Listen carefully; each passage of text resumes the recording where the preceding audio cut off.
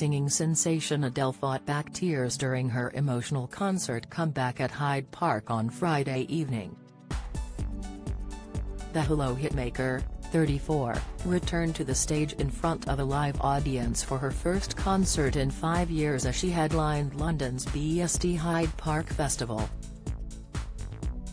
As Adele belted out her 2011 record-breaking hit, Someone Like You, the multi-award-winning songstress was brought to tears by the stunning sounds of the audience hitting every note and lyric of the emotional smash hit. The songstress was visibly overcome with emotion before she even made it through her first song, telling the 65,000-strong audience, "My God, I'm back at home. It's so strange to be in front of a crowd again. I get so nervous before each show, but I love being up here," she added.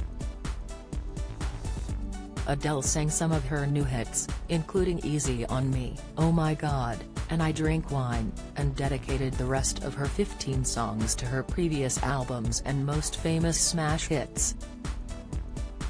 Adele put on a confident display as she entertained the 65,000-strong crowd, no doubt determined to put on a show to remember after she devastated fans when she cancelled her Las Vegas residency at the final hour in January.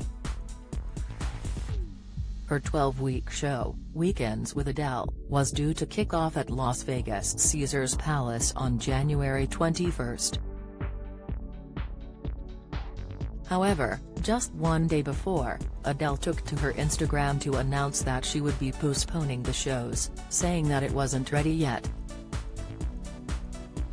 But due to being so last-minute, many fans were left out of pocket due to some already being on their way to Las Vegas and spending money on hotels and travel arrangements.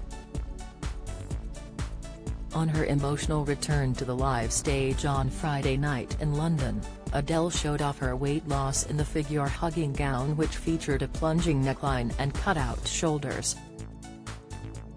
And she made sure to amp up the glamour with a sophisticated updo and her signature winged eyeliner and nude lip.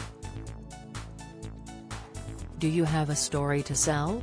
Get in touch with us at webcelebs@mirror.co.uk or call us direct 0207 29 33 033.